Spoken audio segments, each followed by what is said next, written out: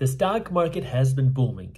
The S&P 500 is up around 5% between January 1st, 2024 and today. It's up around 25% from 1 year ago and today. And it's up around 75% from just 5 years ago and today. Now, naturally, anytime you see the stock market rise this quickly, people start to worry about a potential bubble or a potential market crash, and people are worried about buying too high right before the market starts to go down. So what I want to do today is go over two things. Number one is I want to go over Wall Street sentiment about the stock market and where the stock market's heading. And then number two is I want to talk about things you need to understand as an investor about investing your money into the stock market. That way you don't lose your money as an investor. Now, of course, investing your money has risks. You can't always bypass all that, and you're never guaranteed to make money when you invest. In fact, you will probably lose money at some point, which is why you should always do your own due diligence and never blindly trust a random guy on YouTube.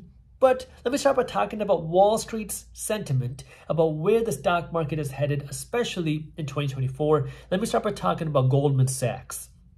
Goldman Sachs put out a statement saying that the S&P 500 will keep rising in 2024. Now, just so we're on the same page, the S&P 500 is a basket of the 500 largest companies on the United States stock market. So when you hear people talking about the S&P 500, it is a small sample of the total stock market, but it's made up of the 500 largest companies. So now when Goldman Sachs comes out and they say that they expect the S&P 500 to break new highs in 2024, the reason why you want to understand and listen to this is just kind of paying attention to the trends that they've been saying.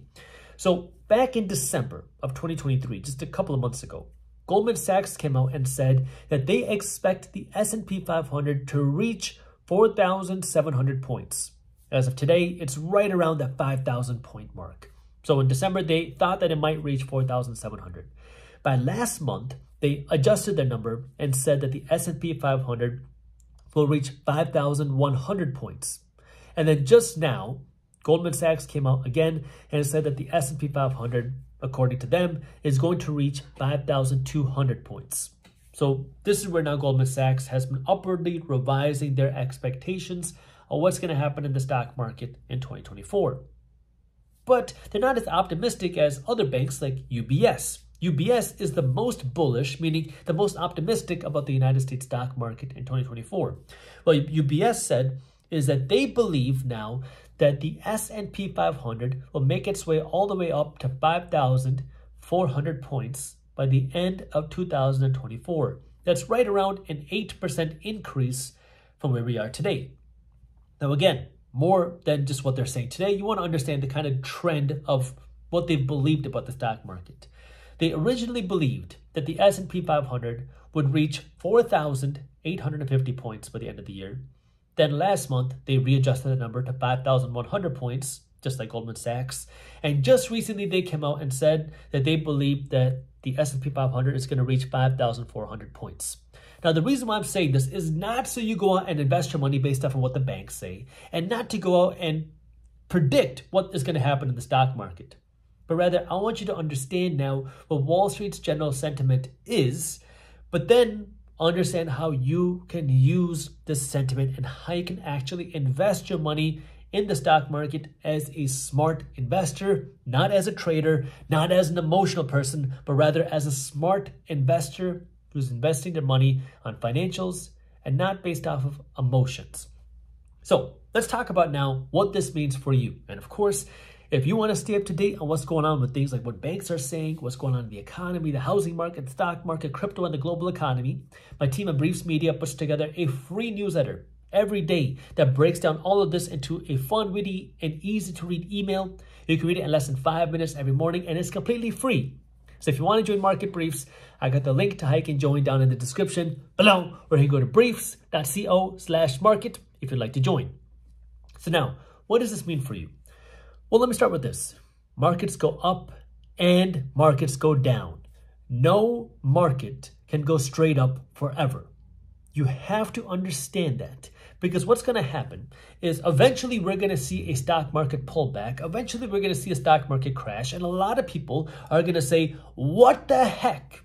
I invested my money into this thing, the S&P 500. It had been going up year after year after year. It went up 75% in just a few years. And then I put my money in, and then I see my money lose 20% just like that.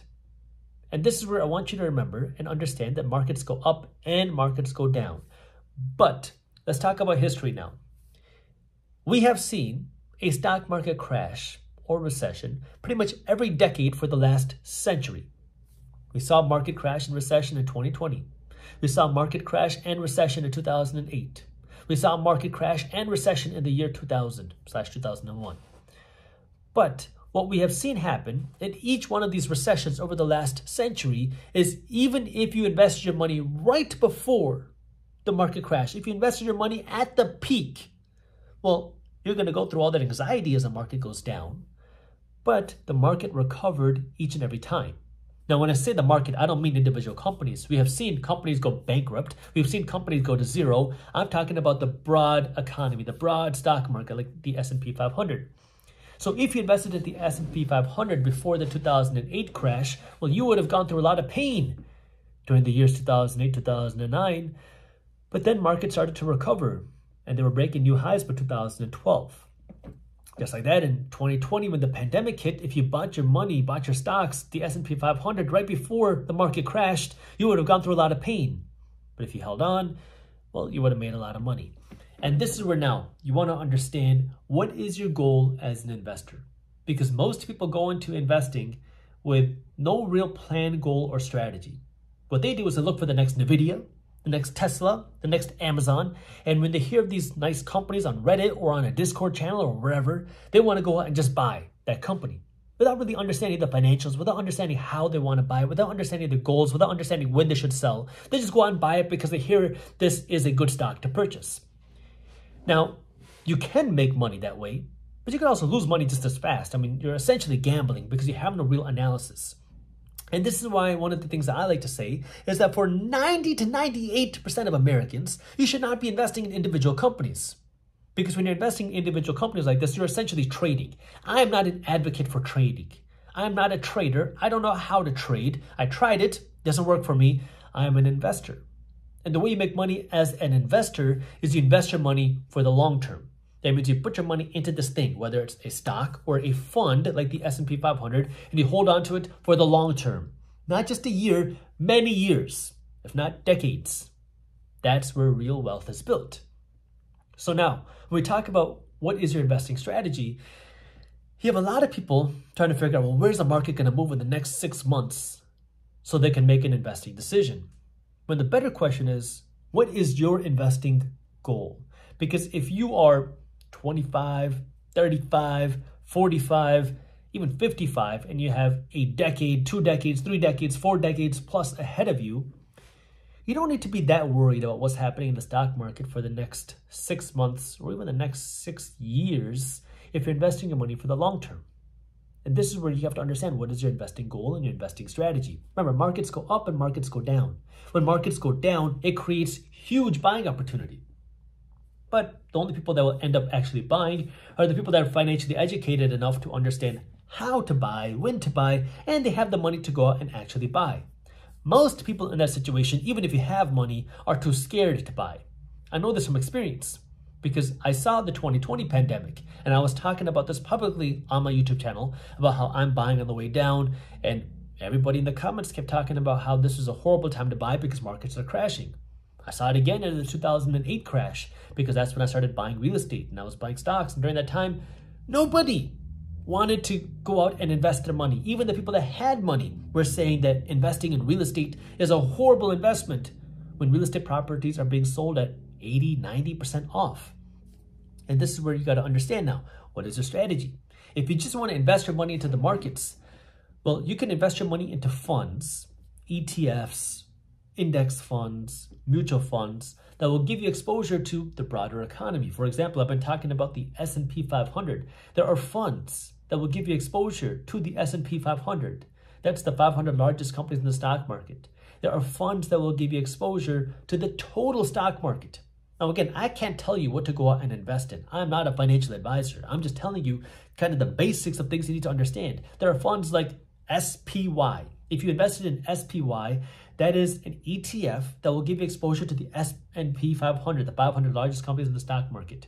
There are funds like VTI that will give you exposure to the total stock market. Now, if you go out and invest in these funds today and markets were to crash in 8 months, you're going to be sad because, oh my God, I'm losing money. But what you have to remember is, are you a long-term investor and what's your investing strategy? The way that you make real wealth through these types of funds is not by investing your money one time. It's by investing your money week after week after week, month after month after month, year after year after year. That way now, every time you get paid, some of your money is going out to buy these investments, to buy these funds. That way just keep stacking these assets. That's how you really build wealth, through these types of funds. Now again, if you were to see a market crash, the thing that you want to do is not panic and sell and freak out and stop everything, is use that as an opportunity to go out and buy. Use that as an opportunity to buy more stocks at a discounted price because markets go up and markets go down. Now, if you want to be the type of person that invests in individual companies, fine. You can do that. I do that too. But you have to understand, when you invest in companies, that's going to take more work. And if you really want to make money, well, you can mitigate some of your risk by understanding how to invest. That means understanding how to research companies. How do you read the financial statements, the balance sheet?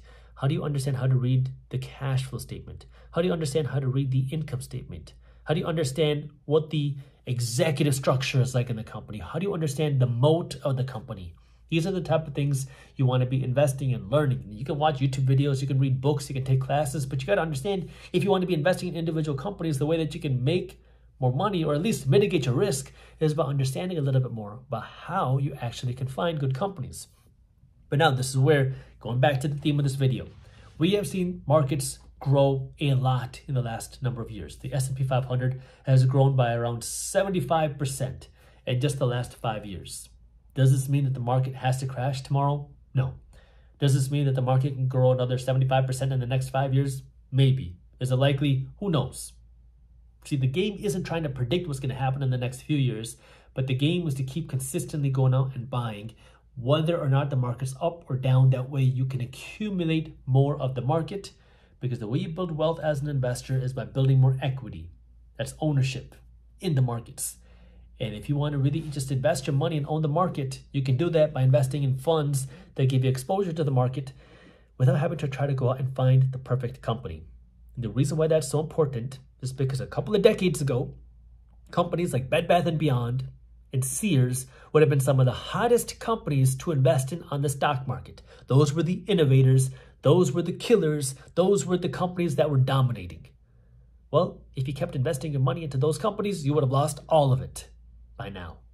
And so this is where, if you're really investing for retirement to build that wealth, you can mitigate some of the risk by investing in funds, because if one company goes bankrupt, well, your fund can kick that company out and put another company in there.